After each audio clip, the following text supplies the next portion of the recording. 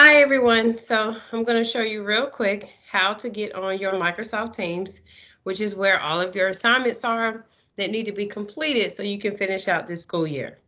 So once you go on Google, you need to head to your class link, put in your username, which is your student ID number, and your password, and then click sign in.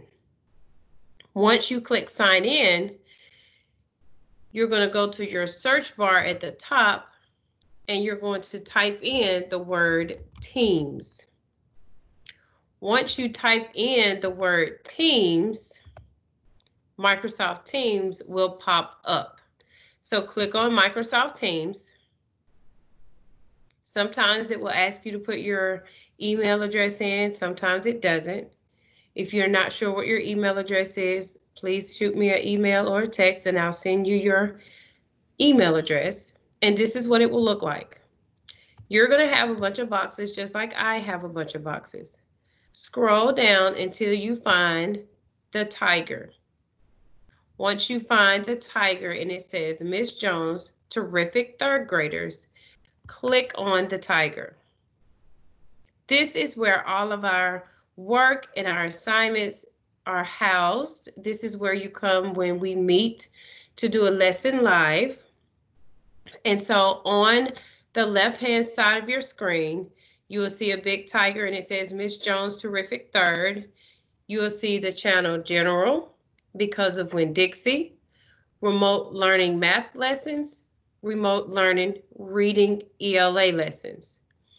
To find your assignments for the class and the answer keys, you can click on either math or reading. Once you click it, you will go up to Files at the top of the screen. Once you click on Files, you're going to see some folders. There's a folder for each week of remote learning. So if you need something from previous weeks, they are here. If you're looking for your work and the answer key, click on a week. Inside that folder, you will see the assignment that you need to complete, and you will also see the answer key. And you know the answer key because at the end of the file name, it will say answer key. Now to complete your assignments and turn them into me, go back to General and go to Assignments at the top. Once you click on Assignments, you will see all of your assignments that you need to complete listed. Click on the assignment that you need to complete. For example, this week's math lesson is here. When you click on it, you're going to see the PowerPoint come up. Click on the PowerPoint and type your answers in the boxes. Once you are done typing your answers in the boxes,